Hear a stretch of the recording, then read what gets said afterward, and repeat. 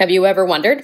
Well, the truth is RGB and hex color codes, they're the same thing. Hex is just RGB written in base 16 instead of base 10. That sounded really nerdy. Let me decode that for you for a second. So inside a hex color code, the first two values represent the red, the second two the green, the last two the blue. Now, how does this work when RGB could be RGB 100, 149, 237? They go from 0 to 255, right? So how does this work? Inside a hex color code, it uses values 0 through 9 and then A through F to represent all 16 numbers in base 16. So when you write RGB 100, 149, 237, that's actually the hex color code 6495ED, cornflower blue.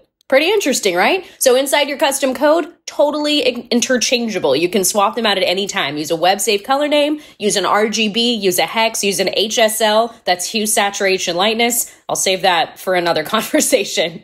But one cool thing about the difference here that I think everyone should know is that while RGB and hex are almost exactly the same in terms of how the computer understands what color to display, RGB can have a level of opacity. So let's say you want to add a background to a certain type of text on your Squarespace website, like a summary block title, okay? You want this background to be slightly transparent. You would use an RGBA to adjust the transparency of the background without affecting the opacity of the letters. If you use an opacity code, the whole title of that summary block would become slightly transparent. But if all you want is the background to be transparent, use an RGBA color code instead of a hex color code.